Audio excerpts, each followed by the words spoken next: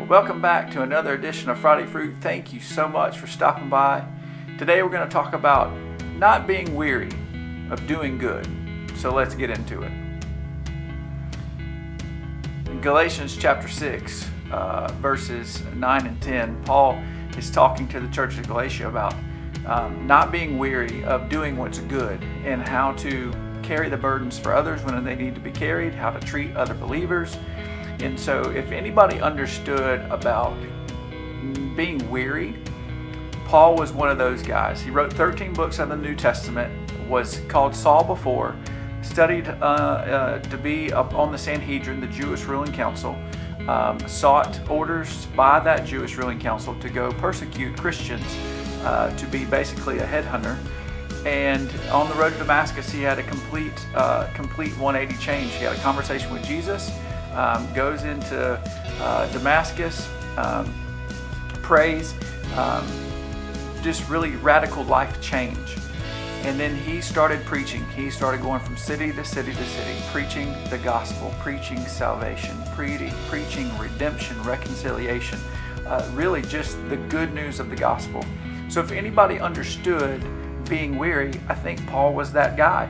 When he would go into these cities, he would face adversity, he would face immorality, he would face all these different things that those cities were dealing with, and he would go in, preach the gospel. And a lot of the times it wasn't well received. He would be put in jail, flogged, beaten, and all for the sake of the gospel. So when I say if there's anybody that knows or understands being weary, Paul is that person.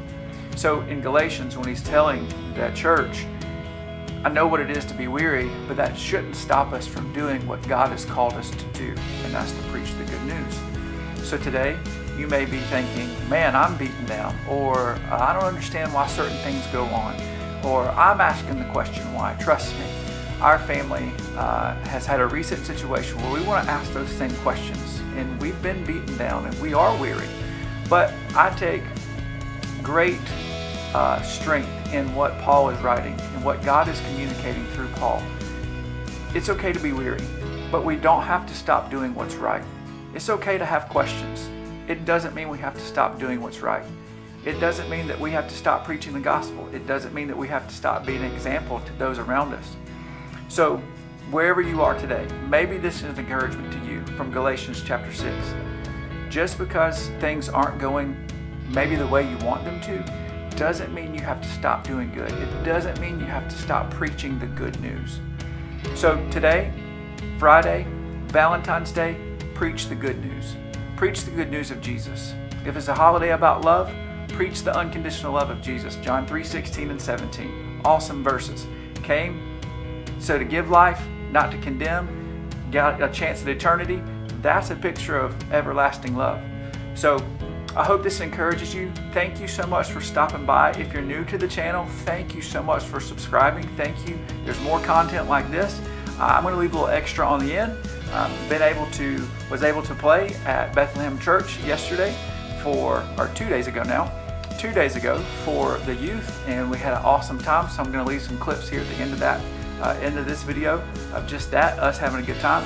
So thank you so much for your encouragement. Thank you for reaching out, the comments, the text, the prayers. So thankful for that. Can't say it enough.